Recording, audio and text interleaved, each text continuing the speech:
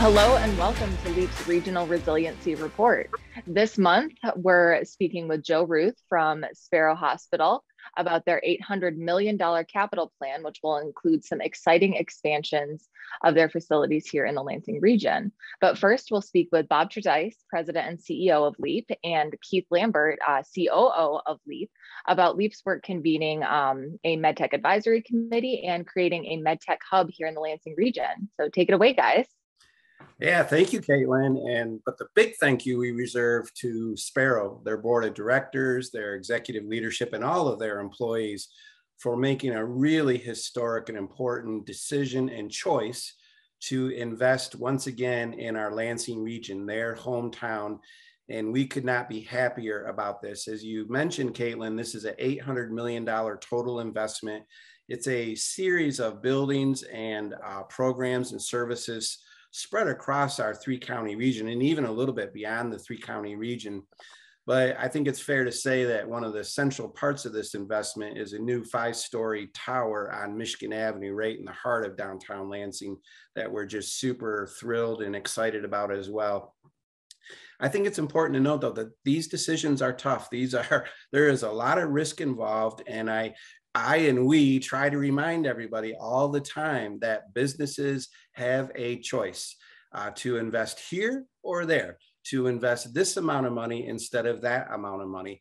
And I think this is a local company, Sparrow, that has made a decision that we are a great place to invest. It shows the kind of confidence that they have not only in their hometown community, not only in Michigan on Michigan Avenue, but throughout the three-county region. But I think, Keith, it also demonstrates their interest and confidence in what is clearly our emerging sort of healthcare, medical arts, medtech ecosystem that is clearly here, and that LEAP is playing a leadership role to put all the pieces together, ranging from our, people don't know that we're a major hub in the United States for medical device manufacturing, for instance, that we're the particle accelerator capital of North America, that we have amazing biotechnology kinds of companies. Of course, we have 4 medical schools at MSU, the nursing school at Lansing Community College. I mean, we have all of the pieces to really make us a very robust and serious global player in this medtech or healthcare. It's one and the same in my mind these days, kind of ecosystem for our region. So we're super excited. Of course, let me mention too, the $600 million brand new hospital and cancer center that McLaren is building in our region too. When you add the two health systems together, that's $1.4 billion of new investment in our region. It'll be certainly a dramatic increase in the kind of quality care that we already are receiving, but will be receiving into the future. We just could not say thank you to Sparrow enough for all these reasons, Keith. But in part, this is just another great jolt to our medtech vision for our region, right?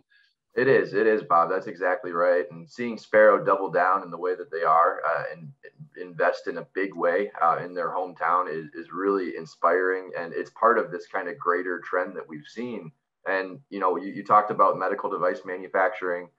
Just looking at medical device manufacturing and pharmaceutical manufacturing, our region has tripled in size and employment over the last 20 years. And that's as the country has only grown at 6%.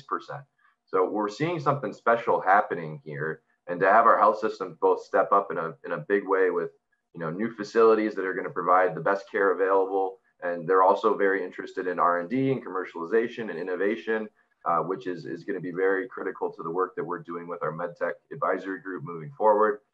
We really do have all of the pieces.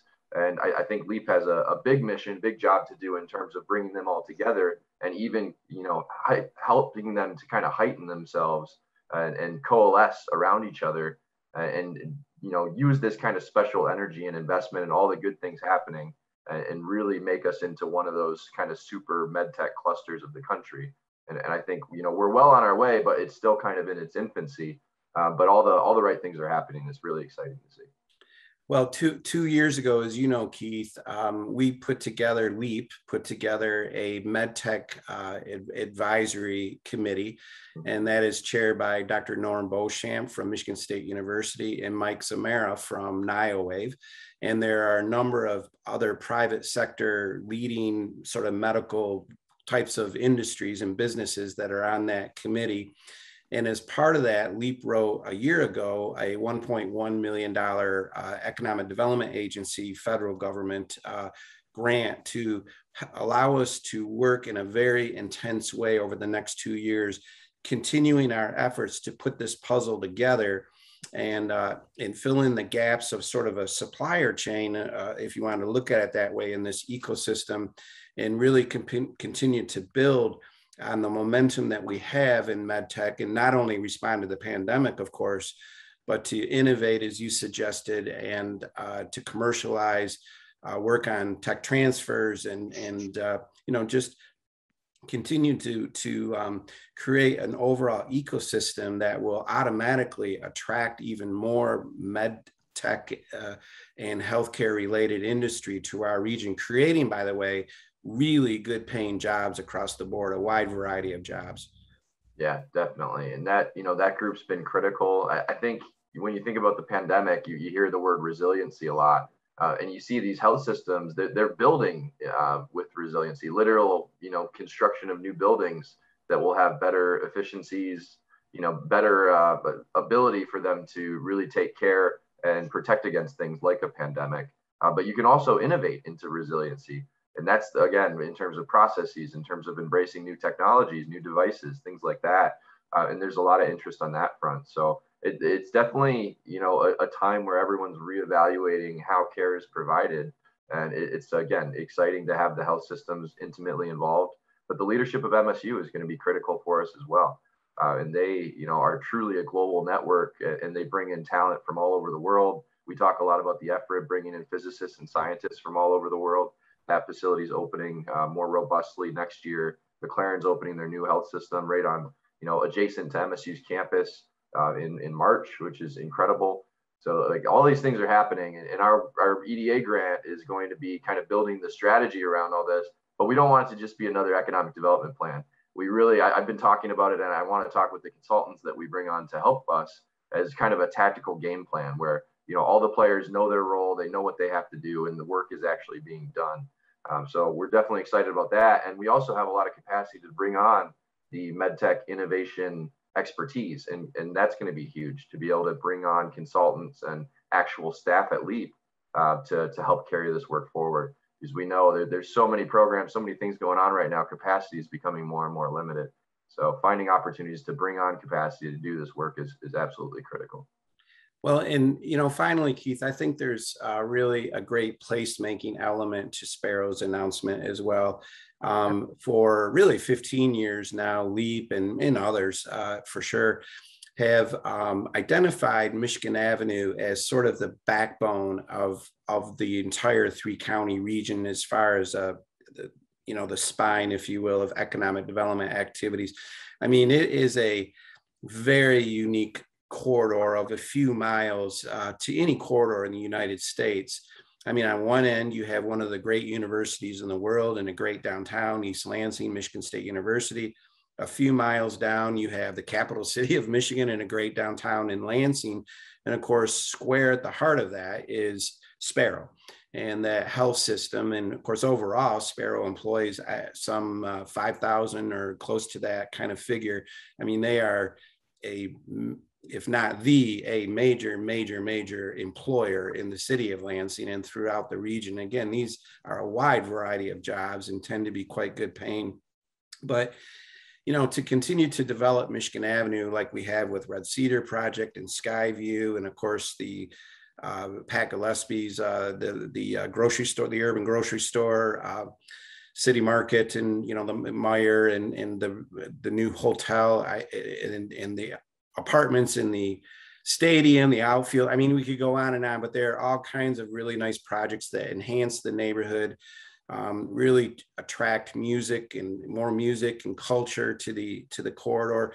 but tall buildings where appropriate really matter along there as well. I could even extend our argument all the way into downtown East Lansing, of which LEAP has had a very big role in over the last couple of years. We had to demonstrate to the world that East Lansing is a really great college town. And I'm convinced that those tall buildings it demonstrate to incoming students, to incoming professors, healthcare related or not, that this is a growing, prosperous, visionary kind of region. So adding another 5-story tower to Michigan Avenue in the heart of all that is just really a great, another placemaking kind of achievement. Well, in conclusion, we, of course, want to come back full circle and just give a huge thank you to Sparrow. Jim Dover, the president and CEO of Sparrow, his executive team, the board of directors, and of course, all the employees of Sparrow for having the confidence and making the choice, taking the risk of investing at this historic level of $800 million throughout our region, including that magnificent 5-story tower that will go on Michigan Avenue. But this is a big vote of confidence in our region and our vision for the future with healthcare and medtech, and really, frankly, all of the kinds of growth that LEAP has been working on. Let's not forget that we recruited and landed McKesson, which is a very significant pharmaceutical distribution firm. And this is going to be their absolute state-of-the-art facility in America, right here in Delhi Township. So it's all adding up. But today is about thanking Sparrow, one of our great hometown companies, employing so many people in so many jobs and making a great new announcement. Thank you to Sparrow. Awesome. And with that, let's go and chat with Joe Ruth. To start out, tell us about the $800 million investment announcement from Sparrow and what it means for Sparrow's continued growth as a regional healthcare leader. We're really excited about the announcement of our $800 million capital plan. The Sparrow campus has really become kind of a centerpiece for Michigan Avenue. We have 2 great bookends that we always like to look at: the Capitol building on one end, the Michigan State campus on the other. And we have done a lot lately, over the last couple of decades in making this a destination for healthcare. There's a lot of component parts, $800 million. Some of it is regional in nature because we've gone from being a small community hospital to a health system that covers, a 5-county region. And so there are dollars for those community hospitals as well.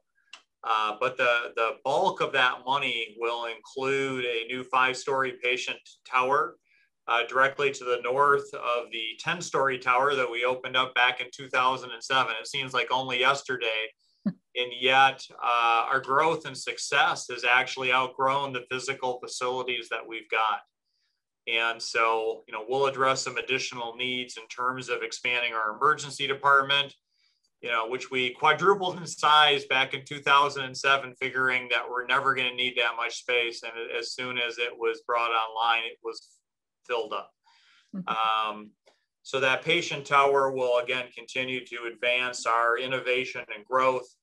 It'll address some of those issues in terms of more private rooms, et cetera. And so that is one key piece. That'll take a little bit longer, if you will, to finish the construction and bring online. Another really exciting component is to enhance our platform for outpatient surgery. And that construction piece will be directly to the west of the main campus. Across Pennsylvania, we have our medical supply office that will move down the street to the Frandor Shopping Center. We're excited about that. That'll actually be a very easy spot for patients to get to, perhaps easier than that really busy corner that it's on now. So we're excited about that component part. And there was an empty information technology building as well. And so one of those is down, the other one will follow. And so on the corner of Michigan and Pennsylvania, we'll have a state-of-the-art ambulatory surgery center.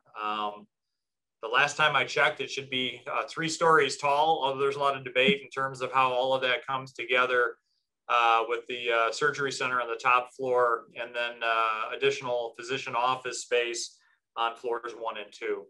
And so the design work is more or less done with that. And now it's a matter of clearing the site and getting prepared. A lot of that construction will happen, early next spring, but it's ongoing right now in terms of site prep. So you touched on this briefly as we were talking about the 5-story add-on that's going to happen as part of this investment. So how does this capital plan support the continued improvement of kind of the Lansing region's urban core, that Michigan Avenue corridor? We think it's important to support the city that we've been in for 125 years. And so as we continue to create more services and more jobs, we hope that that continues to invigorate the local economy. We hope that, our caregivers live in the neighborhood, live close to us, that as people come into this community seeking care, they use the local hotels that have sprung up and down the corridor, eat at some of the new restaurants that continue to flourish. And we see that as part of our ongoing responsibility to the community. Awesome. What part of the project are you personally most excited for? Well, both of those two are really exciting. Probably the most important, one of our key focus areas at Sparrow is access to care. And we continue to look at the region in terms of gaps and where there isn't easy access for patients. And believe it or not, one of our larger population centers at the corner of Jolly and Okemos Road out in Okemos, there's just not a lot of healthcare out in that portion of our area. And yet a lot of people live out there. There's a large senior healthcare skilled nursing facility out there. And they have to drive a long way sometimes for that. So we, in addition to these two buildings in Michigan Avenue, we are working to open a freestanding emergency center. And there will be a large primary care physician practice as a part of that building that'll be right on Jolly Road. We think that will also really make a difference of access in that area. And off that busy 96 corridor, we can pull patients from the east, the west, the south, and kind of expands our service more to that southeast quadrant of our service area. So that one's probably more innovative. The rest is kind of what we've always done. There will be significant enhancements to both the tower and the surgery center, but this is kind of I would say the fun one, if you will, right? And in addition, that $800 million covers a lot of growth and innovation. Our community hospitals that, while they're not in Lansing proper, they actually help feed into our health center for the more specialized care that we deliver here. So their growth, development, and success actually also has a synergistic benefit to the Lansing area. And so we'll continue to help them grow. They have all done an exceptional job. Proud of the health system in total in terms of the pandemic response. And I think, we've gotten a lot of press out of that. We're very proud. That just reflects our role in the community. Those community hospitals are just as important to, St. John's and Carson City and Ionia and Charlotte as Sparrow is to Lansing. It's a core, it's a part of the fabric of those communities, and their success does the same thing there, that it attracts businesses because there's healthcare in town. It supports ongoing economic growth. And so we take that role very seriously, and all of these different projects are really geared to continuing to advance the care that we provide. Awesome. Is there anything else that you'd like our viewers to know about the capital plan, about Sparrow, about healthcare? We continue to be very diligent working our way through the pandemic, but we're very excited to see, it seems like almost a weekly announcement coming out of LEAP that there's another large employer, that there's other activity. As much as we're proud about our role, I always say if healthcare is the largest employer in the region's probably got a problem, right? We are here to serve those employees of other organizations and make it a robust place that we all can live and raise our families. And so we want to be a leading component part to that, but we're hoping that what we deliver here is an attractor for both businesses and people to continue to come to the Lansing region. And so full speed ahead. The pandemic doesn't seem to want to go away as quickly as we are all hoping it would. It'll probably be a bigger part of our lives than we want it to be, but that can't stop us from continuing to move forward. You know, this capital plan probably would have come forward at least a year earlier if we hadn't been having to kind of redirect all of our efforts to keeping the community safe during that time. So this for us is a symbol of moving forward as well, and that's probably the best part. So yeah, well, we are super excited to see everything come together, and we're definitely proud to have Sparrow among our membership and as a really important community partner. Thanks so much for tuning in. We'll see you here next month on LEAP's Regional Resiliency Report.